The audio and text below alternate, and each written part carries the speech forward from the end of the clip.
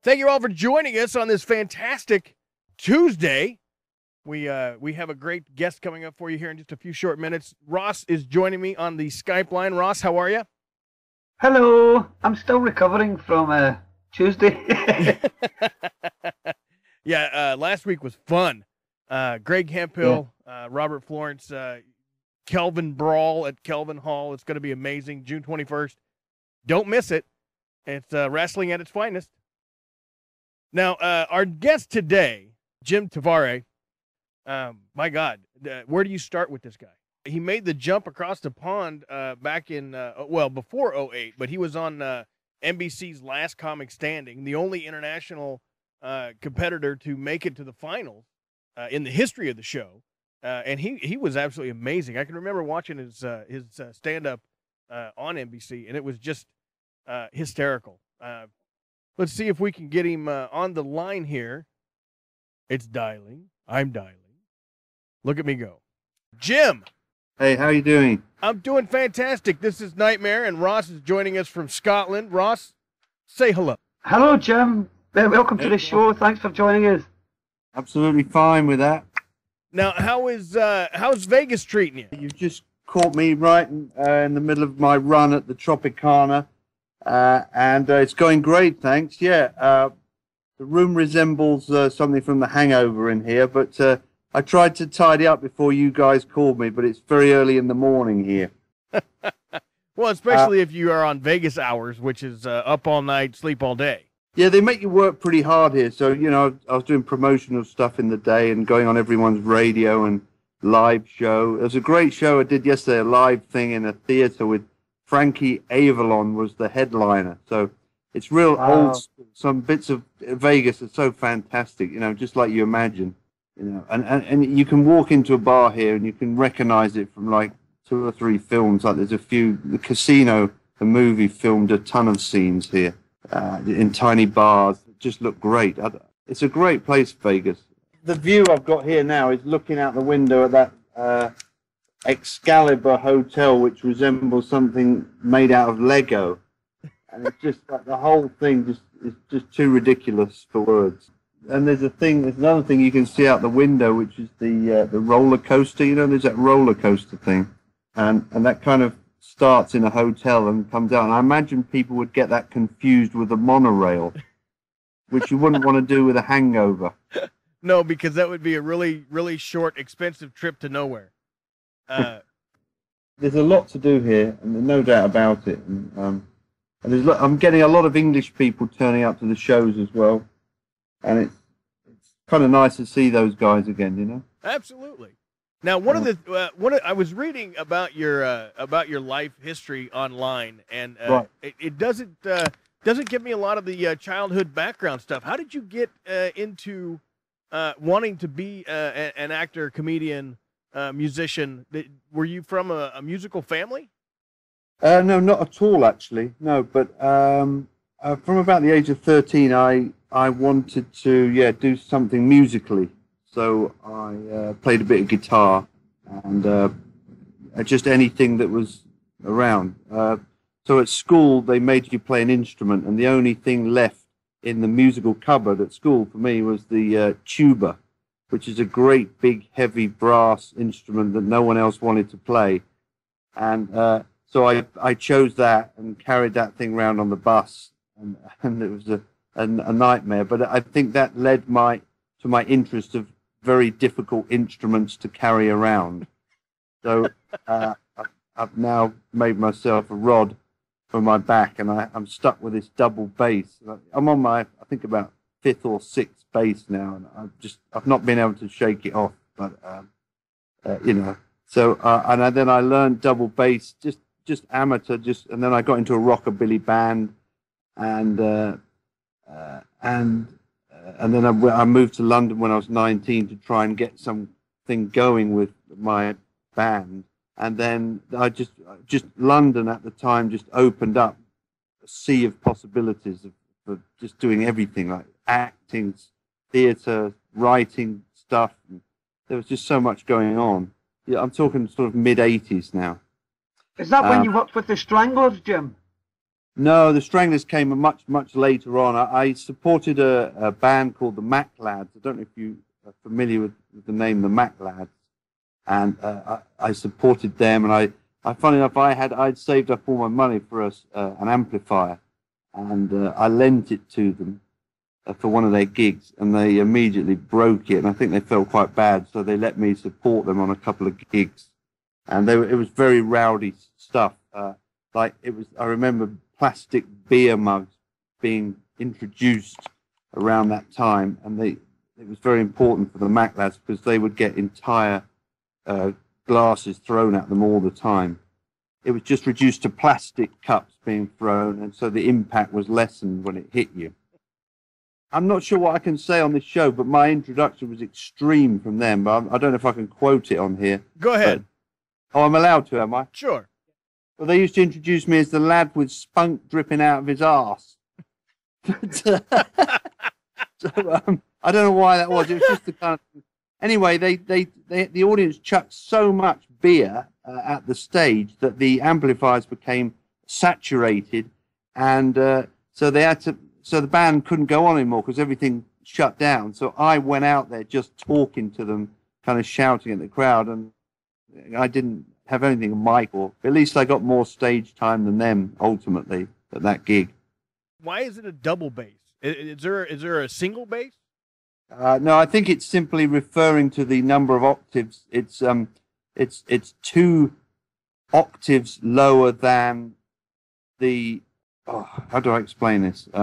It just means it's 2 octaves lower than the normal, say, middle C. If you can understand. Oh yeah, so absolutely. If you play middle C on a piano, it just sounds 2 C's lower. If that makes sense. So it's double the bass frequency.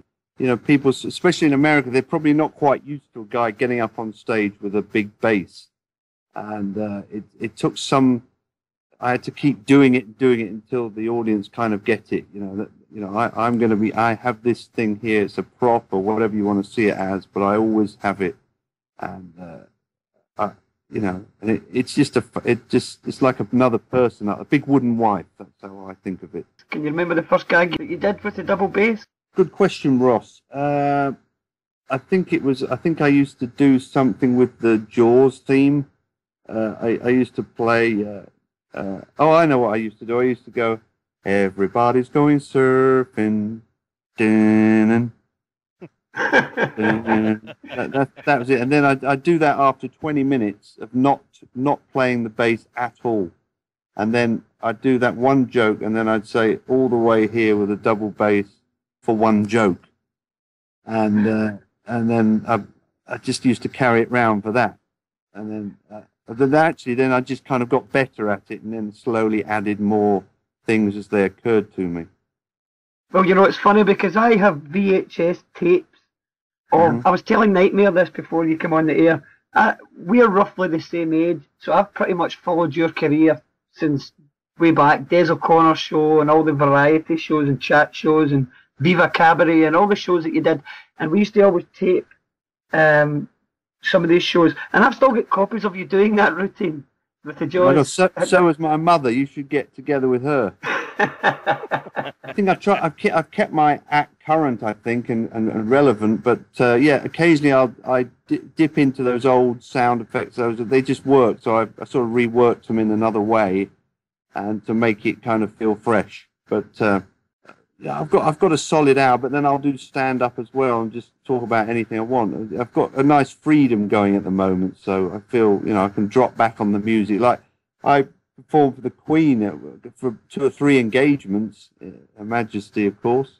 and they didn't really go for the stand up, so I just played a lot more music. They seemed to like that. Yeah. It's common knowledge that you're Prince Charles's favourite comedian. Have you heard this? Well, I did a couple of Raw Varieties way back, and met him. I think he had a soft spot for me because he was an amateur cello player, and when he saw me, he probably thought I was playing a cello. So I can only assume that's why he likes me. And then in the lineup after, he said, "Where can I see you again?" And I I remember telling him I was at Warwick University, and I asked him if he wanted to go down on the guest list, but needless to say, he didn't turn up. Having said that, he did book me for a couple of events. Like one of them was for the King of Greece. The King of Greece's 60th birthday, and he's like an exiled king. He was, I think, thrown out of Greece, but he's stayed friendly with the royal family because, as you know, the Queen's husband is actually Greek by descent, and I think he was even born in Greece. So they got a connection. Anyway, so I did this thing for 25 crowned heads of Europe. And so you've just got to think of it, however giant or scary the audience are, you've just got to think of them as just normal guys.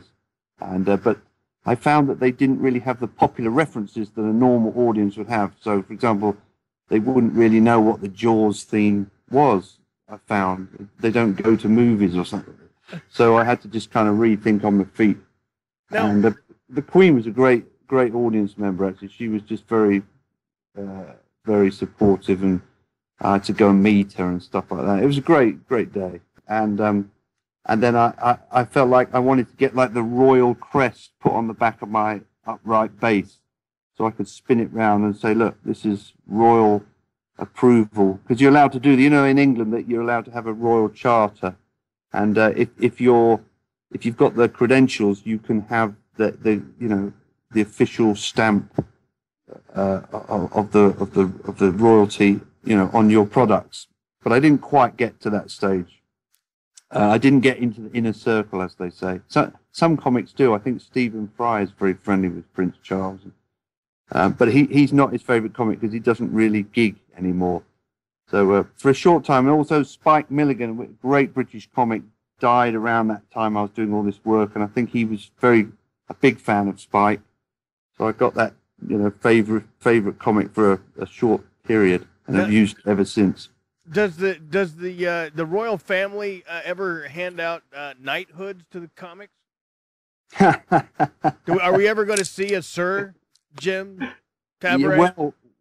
Yeah, I think because I'm more American now, I don't think I'd qualify, but yeah, let's hope so. It's funny because I've been living in LA now, I think, for 4 years, and when you live in LA and you move away from England anyway, from Britain, you always hear from people you haven't seen in 20 years, and people come and find you again. It's a strange thing. Basically, if you're doing a gig in the middle of LA, your name goes up on the marquee, and everyone comes to LA for a holiday or to work or some meetings or something, and they see that you're in town and you're back again. So I got a call from Princess Diana's brother, who I was in a movie with as an extra when we were like 19. We did this movie called Another Country with Rupert Everett and Colin Firth, and I was Rupert Everett stand-in for all the shots for 6 weeks it was.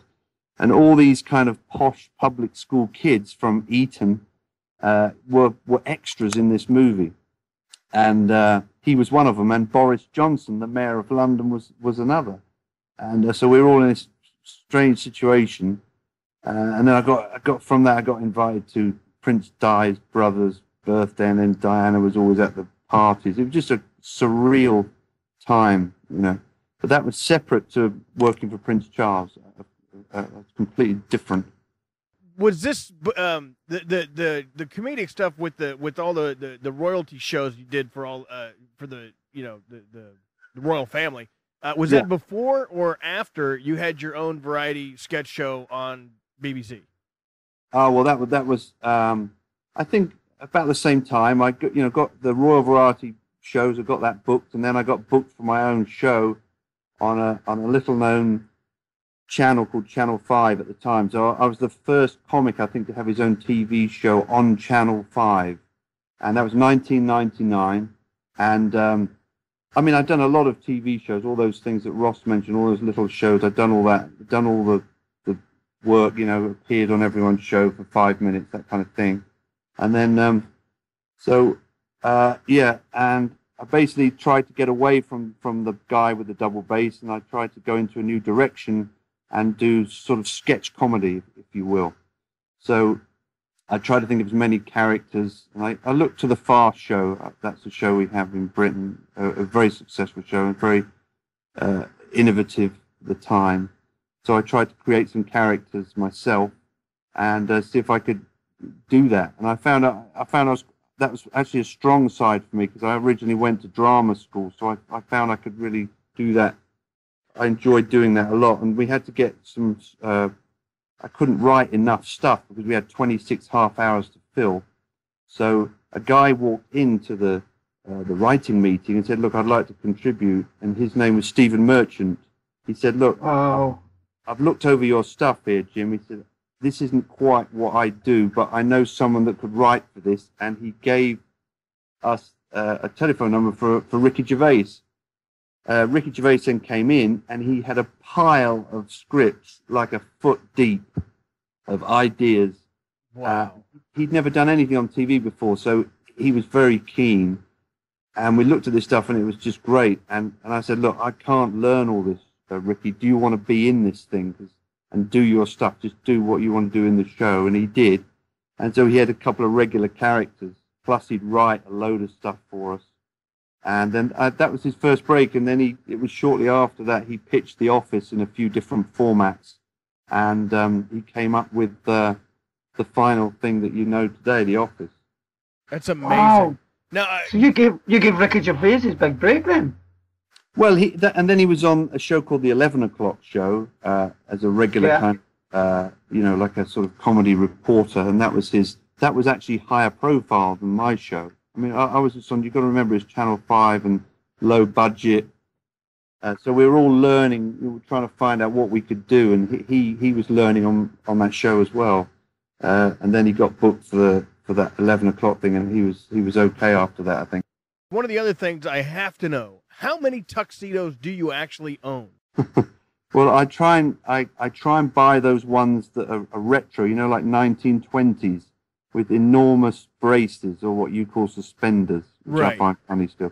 So I try and get that retro look, and sometimes I just wear them into the ground. But lately I can't find any more, so I have them made in Hong Kong by a guy called Rocky, and he just sends them over when I wear them out. I have to ask you about your piano GTI. What kind of mileage does that get on the open road? I think you're talking about a sketch I did on a TV show many years ago when I had a piano that drove along the stage. So I'd sit at it and drive it literally. So that was for the Jack D show, I think. Yeah, it's exactly what it was from. I saw that sketch and I was laughing. My older brother came over for coffee this morning, and we were doing my due diligence and watching the YouTube clips and watching the sketch show and the Jim Tavaré show and cool. all the good stuff. And I saw that clip and I was like, "Oh my God, that's brilliant." Well, basically that came from a time when the variety shows.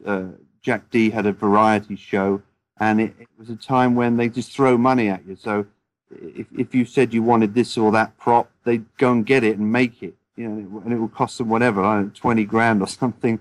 But that would never happen now. So, all comedy now is much lower budget, and that's just never going to happen. So I said, well, can I have a piano that I can drive? And they went, yeah, okay. And they just got a grand piano, and they gutted it. They put wheels on it. They put like all the lights on it, so I could press buttons, and it would indicate left or right. It had the music stand became window wipers. And then I pressed a button and it squirted water in my eyes. But I didn't really have a joke for it, so I had to kind of, when we got there, I just tried to think of. That's why some of those jokes, like you mentioned, the piano GTI joke, I was just trying to think of as many kind of visual puns as possible before the payoff, which was driving off on this thing. It really was one stupid joke. But they gave that prop to me, and I had it in my house, and I'm afraid to say my wife got it in our divorce settlement simply because I couldn't get it out the house. Now, I got to ask you a question. We only have one sketch comic show in America, and it's the longest running, Saturday Night Live. But the same complaint has been going on for 20 some odd years that they have no idea when to end the sketch. And I think that the UK sketch shows are so much more funny, and the sketches are so plentiful because you guys actually know when to end them. Is there any way to fix America's sketch comedy show without, assassinating Chuck Lorre? It's a very interesting thing of saying. I think, yeah, what you're talking about is basically the punchline in comedy, and I think Americans regard that as kind of more old school. It's something that happened like in the 50s, maybe, with Jack Benny, and they had a punch then. But I think since Monty Python, I do believe that was an influence on the whole world. I think since that kind of looseness came along, that we've moved away from the punchline, and I don't think there's anything wrong with that at all. When we did the sketch show in the UK, we wanted to try and bring back that kind of big laugh on the last beat kind of thing, and because we wanted to get a broad audience, we just wanted to do a classic thing that had solid punchlines, and we worked really hard at it. We tried all the material out in clubs, like night after night, and honed it down, and where the laughs came at the end, then that worked, and then we'd film it. But I don't think comedy's made like that anymore. And indeed, we tried to sell that show to America, and it was picked up by Fox, and Kelsey Grammer produced the show. But they've made exactly the same sketches.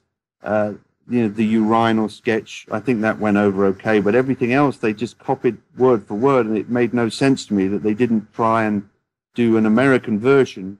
They just replicated, and I think all the actors were very unhappy when they did it, the American actors. And it was cancelled after 4, I think. So that's my view on that. I apparently in Hollywood, you can't upset the apple cart by saying, "Hey, you guys are doing it wrong," even though people are still watching it en masse. I think comedy is very subject to producers and the fashion at the time, the trend of the style of comedy. Which that's one of the things I hate about it, actually. So what I'm saying is that a lot of the producers are 25 years old, and they have their kind of college view of it. But I think it'd be nice to get someone in with a broader kind of view of things sometimes. But that's just how it is. You just got to go with that. That's why the live thing, they can't ever stop you doing your live show. That for me, it's great to have that, because that'll always be there when some of those producer guys are doing other jobs. So. Yeah. It's okay, you just got to go along, and you've got to fit in with the comedy at the time, the comedy of the moment, which is why Jim Davidson, these kind of people look kind of dated now, I think. Well, talking about your live show, I didn't know that in 2004 you supported Michael Bublé. How does that work? I mean, you're doing comedy, he's doing music. No, that was the standard format, Ross. That was just me being the opener for a great, like a Sinatra-style singer. And so that was great for me, because my act, it kind of lends itself to that Rat Pack sort of feel. I've got the suit, so I get booked for certain gigs that other people don't. And he did his show, and I would do my half an hour before. And that was just a standard kind of feature act for a big name. And I remember I rented a camper van with my wife, and we just followed the tour around with this tiny camper van. And we just went to gig to each venue, and we parked up the camper van at the venue each night, stayed there and moved on. And it was great. I think we did 20 shows or something, 15 shows. And then we did the Albert Hall, and my kids all came and saw their dad at the Albert Hall. And, nice. And they love Vegas, actually. So they insist on going to Vegas. And now, how old are your kids? One is 15, and the other's coming up to 12. And they love Vegas? They really do. I can't tell you. It's very surprising to us because, I think I had one gig there, so we drove in for one night with the kids, and we just stayed there. And they loved the streets. They couldn't believe that, that everything looked like a giant Disneyland down the street. And it was, I think it's for the boy, he felt like he was growing up, but it's a weird thing to grow up into, a Vegas vibe. So I've got to try and steer him in the right direction. No, so we'll come back again and see all the shows, you know. The kids love coming to Vegas. They love watching Dad at the Albert Hall. They must have been over the moon when you got Harry Potter. That's fantastic. I always, if I get an acting job, I always think if it will pass muster with the kids, and so that one certainly did. Although I think Louis, my boy, I think he was slightly too young to understand it, so I took him on set, and I had to leave with him because he was making too much noise when they're filming Dumbledore at one point. So and now he realises he should have behaved himself a bit more, but. He's at an age where he totally gets the whole Harry Potter thing now, and the sort of hugeness of it, if you like. It really is huge in the States as well, like magnified 5 times. And so when I do a show, I get asked to sign all the time as Tom the Innkeeper. So I'd sometimes do a convention or two, and you know, it's just enormous being involved in that franchise, and wearing a hump on my back, of course, was. Very exciting. Was that like a backpack, or did they just build that into the jacket? How did that work? Honestly, it was a prosthetic kind of foam-like thing that they measured your body to, and then they build up the hump. And I remember at the time saying to the director, I said, "Are you sure there's enough hump in here?" And he said, "Well, try a bit more." So I put like my towel underneath it to make it ridiculously big. I suppose I've come from a theatrical perspective, and I've just put loads of towels in there underneath the prosthetics to kind of pump it out. And he said, "Yeah, keep that." And it would look the most ridiculous thing. I thought when you look at it back, you could just see a shirt stuffed full of towels. But it was the director Alfonso. He was a massive fan of that movie, you know, Frankenstein, with. Meets the Hunchback of Notre Dame? Yeah, Bride of Frankenstein with Marty Feldman. What, are you talking about Young Frankenstein? Yeah. I'm sorry, Young Frankenstein. And one of the best movies ever. It's great, isn't it? And so he was a big fan of that, and he just said, "Look, do it like that." And I said, "Are you sure about this?" Said, "Yeah, just get." So I started stooping over, and he said, "No, get lower down, and so your hands nearly touch the floor." So I just did a full-on kind of pantomime character for that. Well, I love the facial expression when the Minister of Magic snaps at you and you drop your eyes to the floor like you've just like a beaten dog. That made me laugh. Oh my God! It's like that was instantaneous. Oh, I see. This is a no fun zone. I get it. It was fantastic. Well, and you have such an expressive face, anyways. I mean, you are amazing. Thank you, man. That was such a good thing to do, that role, and. Yeah, it paid a few bills as well, I'll be honest. When you're walking down the street somewhere in America, do people recognise you most from Harry Potter, or is it Mr. Six Flags? Oh, only if I've got the towels stuffed in my jacket, Ross, they recognise me from Harry Potter. No, I never get recognised from Harry Potter, ever.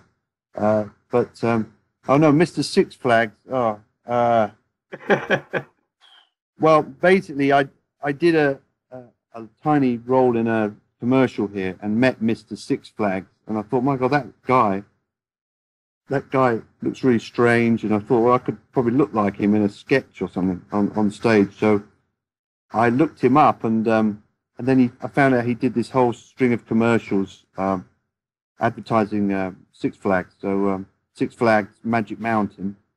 So I kind of did a thing in my show saying I looked like the guy, and then it kind of caught on a bit, and I got confused with the actual guy, and all hell let loose.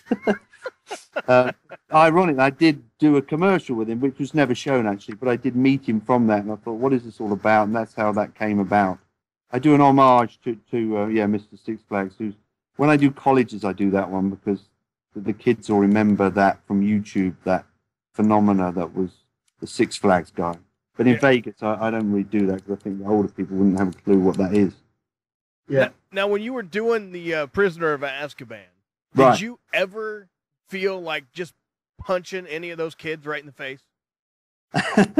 No, because they were really well-behaved, Nightmare. They were very, very sweet kids, and they signed everything I gave them for the kids, and they couldn't have been, nicer. And they were kind of like mini royalty, if you like, and they're very well behaved. And then they get taken off the set and escorted back to their schoolroom where they had to spend a certain number of hours.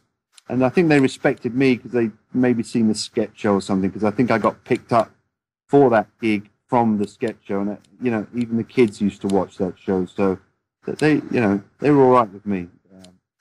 Well, I have trouble believing that Malfoy bastard didn't need a good slapping now and again. Yeah, no, I never. Yeah, no, he was a really nice guy, Malfoy, and an incredibly nice person. I've met with him a couple of times since on charity events, and he's an extremely nice person. Very business savvy guy as well. I think he has all kinds of other businesses he does. And well, I guess that would attest to his acting ability, because he definitely looked like he needed a slap on screen. There you go. You got to have people you love to hate. You see, Nightmare. That's what I'm doing in LA. They like to, you know, especially with the British accent, it kind of helps. So I do villains here quite a bit now, and I'm happy to be that guy, because it's a kind of a new period for me in sort of acting out here, and so yeah, I usually play people that you love to hate. Before we get into what you're working on right now, I want to let everybody know that just Thursday the 9th, which would have been just last week, 15 North won Best Feature at the SENE Film Festival. And you play Bert in that. It's a fantastic little movie. I haven't seen it. I haven't seen that movie. I do quite a few. When I get asked to do a little picture, that is an example of an independent movie. You know, an innovative independent film made by a group of filmmakers that have raised the budget themselves. And I do a few gigs like that all the time. And this big thing I've got now coming out, though, it's quite exciting. This is I did a TV pilot for a colonial reenactment show about the Revolutionary War called Courage, New Hampshire. That's going to play as a mini-series on May 27th. And then we're doing a season 2 this summer and a season 3 next summer. So that's been really good. And I'm like the main villain in it. It's kind of, you know, with wearing a wig from the Revolutionary War period and bullying colonials, basically. That was a load of fun. And so, yeah, there's gigs like that come up all the time in LA for me when I'm not doing comedy. Now, when you do your comedy, are you working the club circuit, or are you getting booked in big rooms and you don't have to go down and wait to hang out at the Laugh Factory? Well, the thing is, Nightmare, the comedy scene in LA, as you know, is totally saturated because every comic in the world probably heads out to LA for some time in their career. So, but I was lucky. I fell in with Jamie Masada, who runs the Laugh Factory, and he's one of the few LA comedy owners that actually employs comics properly and gives them a career. So I fell in with him, and he liked my stuff, and he'd seen me, I think, years ago on different shows out here. And so he welcomed me into the club, and that's my resident club now. And he sends me all over. He's got lots of clubs all over the US, and it's not a kind of lining up and hoping to go on affair. You get booked properly, and you know, I've got a contract with them. So, and they kind of let me drop out when I've got another TV gig or whatever. So, and they're fine with that. So I only really work for the Laugh Factory in LA. It's obviously my favorite club. But on the road, you know, I'll headline comedy clubs on the road as well. But I'm more interested in staying in Los Angeles if I can. But it's tough. My advice to stand-ups wanting to come out there, you know, you've got to just be there for as long as you can and get to know all the people, because what comics do with me, they want me to recommend them when they come over for a set. You know, the English comics, but it's hard for me to do that. You know, they want to know who you are. They want to see you working a ton of times before they book you, and it's a real cattle market, comedy in LA. Well, you know, as a stand-up comedian, you get heckled. When does it stop being funny, Jim? When do the comebacks just stop working? You know, but when does it just stop being funny, and how do you handle that situation? I miss heckling actually, Ross, because in the States there's almost none of it. And what I like about working here is that they're actually prepared to listen to what I've got to say. I found towards the latter end of my comedy days in England, they were people would come a lot more lubricated, so they were fairly drunk when they got there, and they always thought they were funnier than me, and that's not always the case if you're sober against a drunk guy. You know, it's a classic. And plus, you've got the microphone, and yeah, you can dispatch them, get rid of them. I'm pretty harsh when the stuff I can do, and hopefully stuff comes to your head. But I think if you've been doing comedy long enough, none of that's going to throw you at all. But it got to the point where huge groups of people would come to theatres and that, on stag nights and office parties, and they thought the thing to do, they think they're making the show more interesting by shouting stuff. And I don't get that at all in the US. They're more respectful. That's not to say I don't like English audiences, it's just that there was a problem, that's kind of thing that was coming out from I don't know if it's binge drinking, I don't know what it is, in society that made this kind of very vicious kind of bear pit sort of feeling. In England, I was booed when I started down in southeast London. I was booed off and booed back on, and you have stuff chucked at you, and they were great days. But when you get established, I don't really want to have to deal with that anymore. I can do, and every comic can, but why should we? So yeah, that's my opinion of that. Honestly, in Nightmare, if you've been out to the UK, it's a real different culture. The comedy audience thing, they almost want to be more. They want to be a part of it, and I think that's how they feel they're getting involved, is by heckling. Whereas being a part of it here is just them coming to enjoy. They invest their trust in you here, and they want to know that you're good and you've been doing it and you can deliver, and that's good enough for them. And you have a great show from it, and you can talk to them, and you can. They're still a part of it, but they don't feel the necessity to kind of end a comic's career on the stage. Yeah, One of the biggest problems these days I have found, I do a little cabaret act. I used to be a magician when I was 14 years old, and I still do a cabaret act. I'm now a singer at the weekends. But one of the biggest problems nowadays with audiences in my sort of genre is people on bloody mobile phones the whole time, just sitting on their phones. And during gigs, it doesn't say a lot about my act, but it's not just me that gets it. It's happening everywhere, isn't it? Well, you want to try doing a gig for a phone company like I did. I once did a corporate gig, and it was literally for a phone company, and they just thought it was fine to just have their phones ringing all the time. That was one of the worst gigs I've ever done.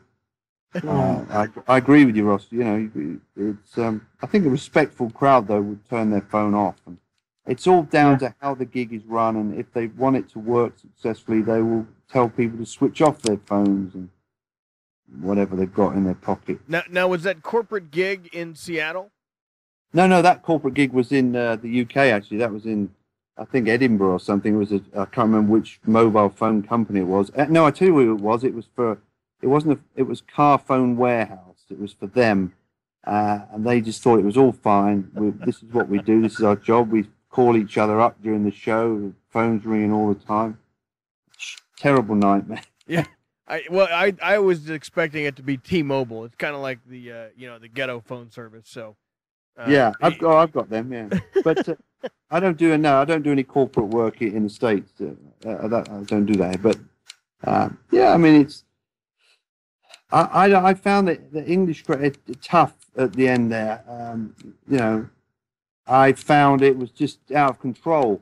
Sometimes I used to do a gig like in Nottingham or something. And I'd leave the show at midnight, and I'd have to get my bass to the car, and I get all kinds of grief from people that took it to be amusing to themselves, to pick on the guy it was literally like being bullied in the school playground, and I found I having to run to my car with this bass, and gangs of kids were found that I don't know. Is that any way to live? I don't think it is. I can't be bothered with that. Do you have a highlight of your career? Of all the things you've done, for you, what's been the best part of it for you? Well, I think, Ross, I think the moment is the most important thing. You are as good as your last joke or whatever, or your next joke. Everything that's happening now, if you can still keep doing it, then the enjoyment is perversely greater in the moment right now. So if you're still doing what you like doing, I think that's, you've sort of got something right. So it's always a buzz to me to be looking down and think, well, I'm still doing this, and that is a buzz for me. That's how I think of it.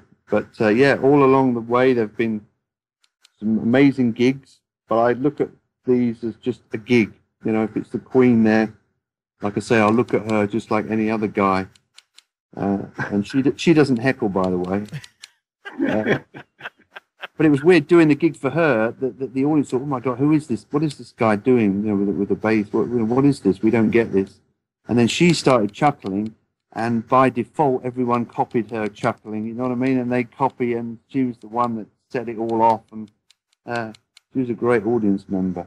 See, I think I would be the worst audience member if I had to take my cues from the Queen, because I would sit back there and be laughing anyways, and people would be like, "Shh, it's not funny until the Queen thinks it's funny."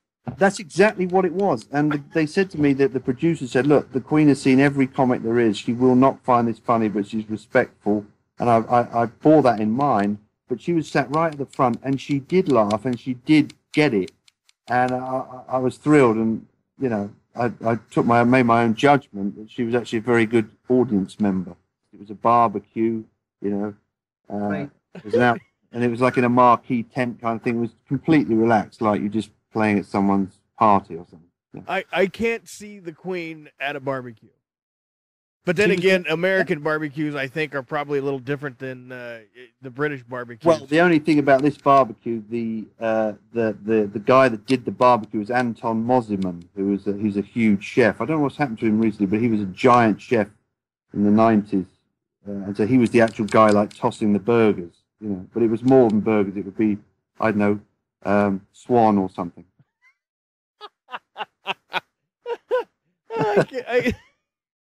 Is that true? When you go to Buckingham Palace, they feed you weird food like that? Oh yes. You have to be initiated into the British Game and Wildlife dinner service, and so you may eat red squirrel. It's very popular.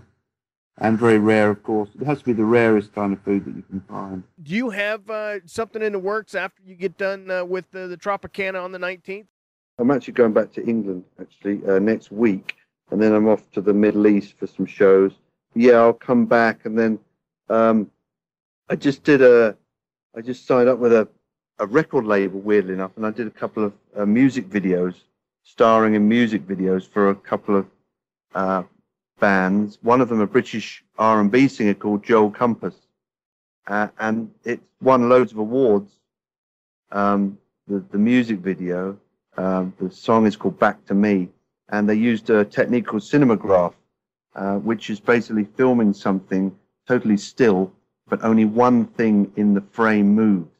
So it might be a face of someone, and then a paper bag is blowing behind them or something. Anyway, so this was like a sort of cutting edge technology, and it's won loads of awards, and I got booked to do all these music videos, so I've got to do a load more work on that when I get back to LA and finish off some filming. I just did one for a big group in New Zealand called Phoenix Foundation.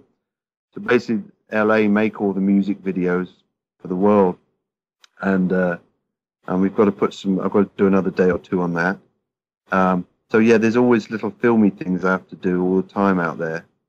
Now, do you have a favorite genre in your film work? Because you've done everything from, comedy to horror to drama.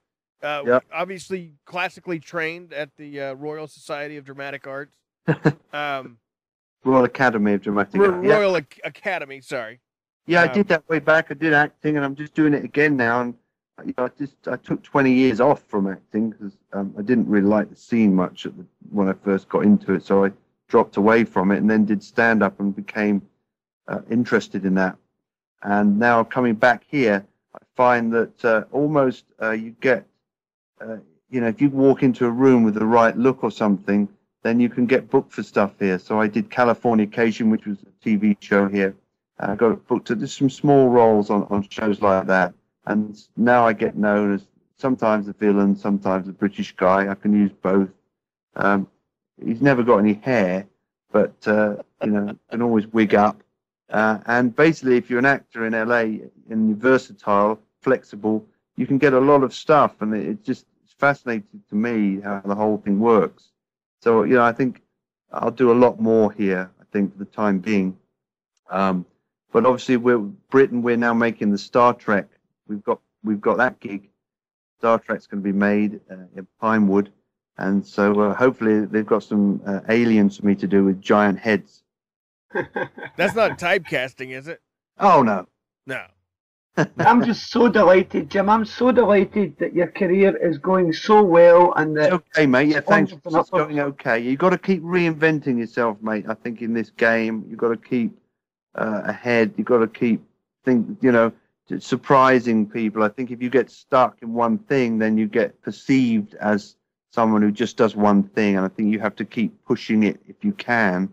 And there are ways to do that, Jim, thank you so much for taking the time out of your busy schedule. Yeah. And we will talk to you soon. Thanks, Jim. Bye, guys. Bye-bye. Bye-bye.